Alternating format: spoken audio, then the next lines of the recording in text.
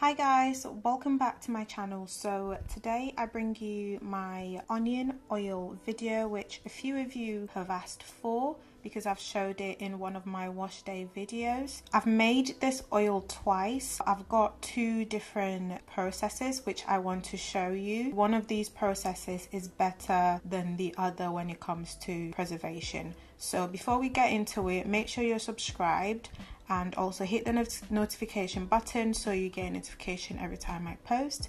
And let's get right into it. So I cut up 3 cloves of garlic and a whole ginger. You can use as much or as little as you want. So chop it up into small pieces and then blend. So I'm going in with 1 cup of coconut oil, followed up by a 1/4 cup of olive oil, and then a 1/4 cup of castor oil. So I'm melting the oil here using the double boiler method, and I do it this way because I don't want to overheat my oils and lose the nutrients. Here I'm adding the blended onion, garlic and ginger into my oil, and then I'm gonna let it sit for a bit.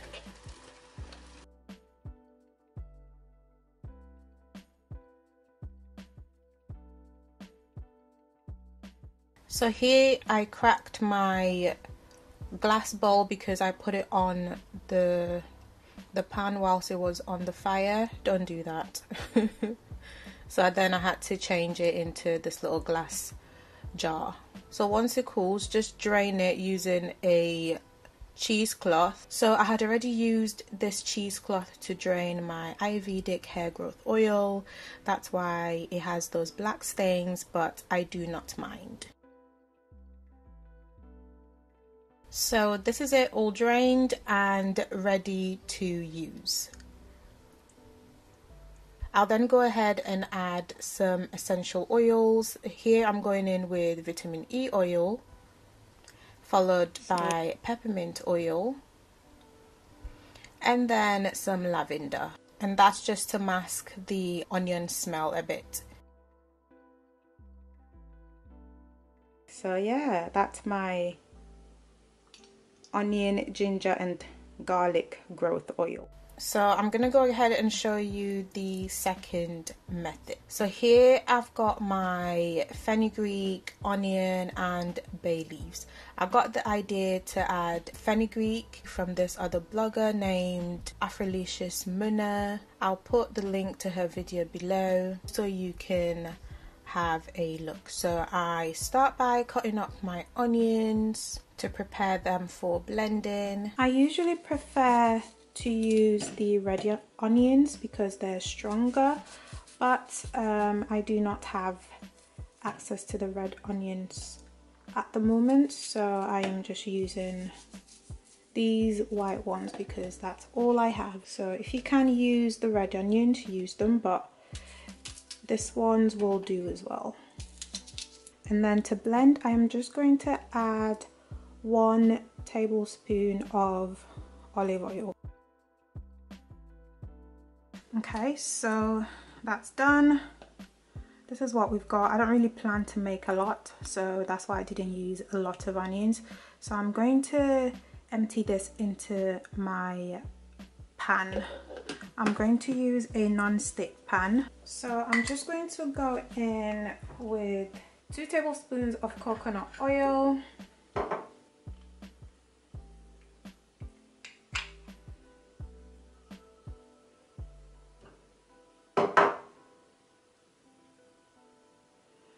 I am going to now empty my onions in there.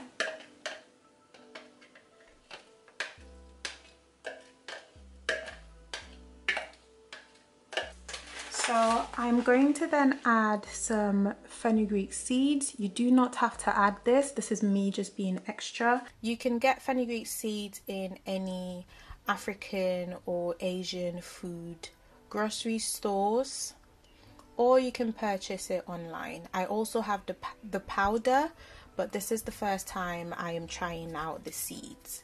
So I use 2 tablespoons of fenugreek seeds. Follow up with a few bay leaves. You know, I love bay leaves. You can get them from any Asian or African food shop. So I'm going to now put my heat on. So it's on the smallest one on here, and I'm going to put the heat on, but on very low. So make sure it's very low heat, because you do not want to kill the nutrients in your oils. So I stir this on low heat until it simmers, and once the color changes from this white to sort of off white, then we know it's ready. It's almost ready, and I absolutely love the smell of this. It smells amazing, and all I want to do is just add some rice to it. Oh, it smells divine. So if you're not keen on the onion smell, I think preparing your onion this way with some other herbs or seeds will really help with the smell. So I am going to just let it cool, and then I will sieve. So now that the oil has cooled, I am just going to strain it with my cheesecloth. So as you can see, I didn't make a lot compared to the first one, because the first one got wasted when I made it. I made way too much, and I left it for about a month and it went bad and I had to throw it away. So with this one, I made sure not to make too much. So this will probably be enough for 2 washes. So here is the final results. This is my onion, bay leaf and fenugreek pre-poo oil. I'm just going to add some essential oils to improve the smell, and I'm going in with a few drops of liang liang, followed by vitamin E oil, and then some peppermint oil. I love the sensation peppermint gives on my scalp, and it's really good to stimulate growth and also help with itchy scalp. I generally use this as a pre-poo oil before washing my hair. I actually have a video, so I'll just show you right now.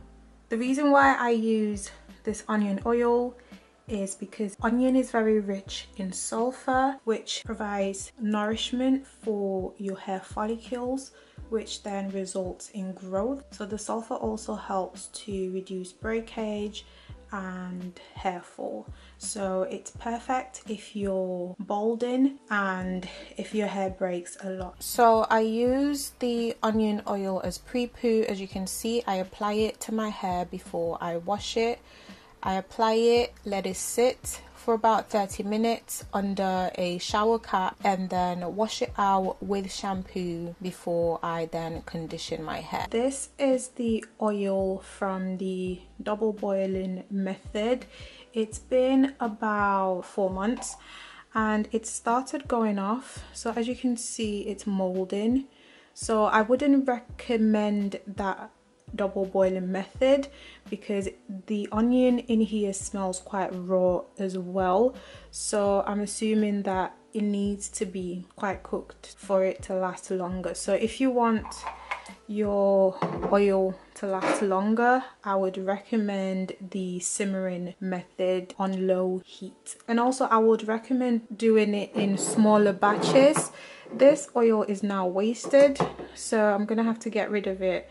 So now, from now on, I'm just going to do smaller batches, and I would keep it in the fridge, and I keep it towards the back where it could freeze a bit. So let me know if you have used onion oil in your hair, if you are willing to experiment with onion oil, or if that's where you just draw the line.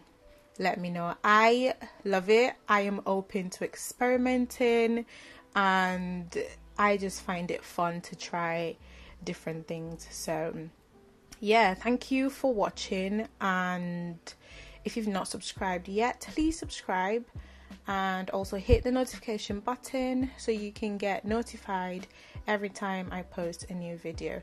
Thank you so much for watching, and thank you so much for being patient with me whilst I haven't been posting. I shall see you in my next video. Bye!